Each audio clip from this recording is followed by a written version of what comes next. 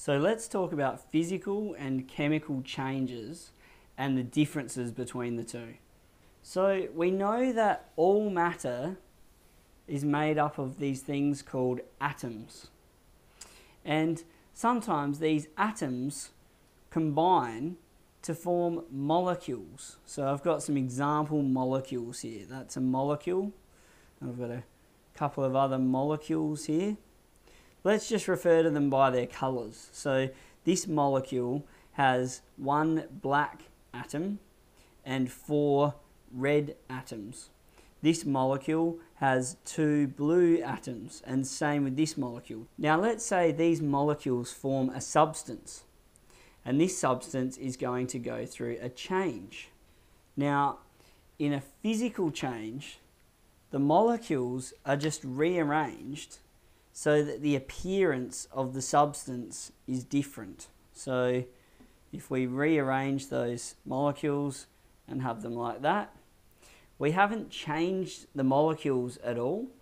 The substance is just going to appear different, but it's not going to have any different properties. The properties will be exactly the same because it's still exactly the same substance. We still have 1 black atom, 4 red atoms, and 4 blue atoms. The molecules that they form are the same, and so the substance is going to be exactly the same. It might look different, but it's made of the same molecules. But in a chemical change, new substances are made, which means the atoms have actually been rearranged. So let's pull these apart. And this is what happens in a chemical change. The atoms get rearranged and we form new substances. So let's go like that and like that.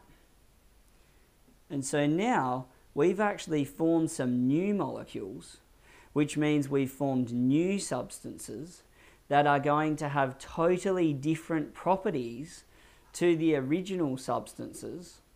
And that is when we classify it as a chemical change. We've rearranged the atoms and formed a new substance with new properties. Now, in a chemical change, we call the new substance that we form the product. And we form the original substance that we started with, the reactant.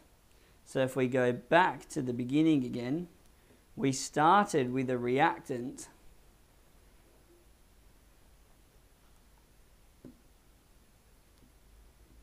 that looked like that, and we formed a product that looked totally different.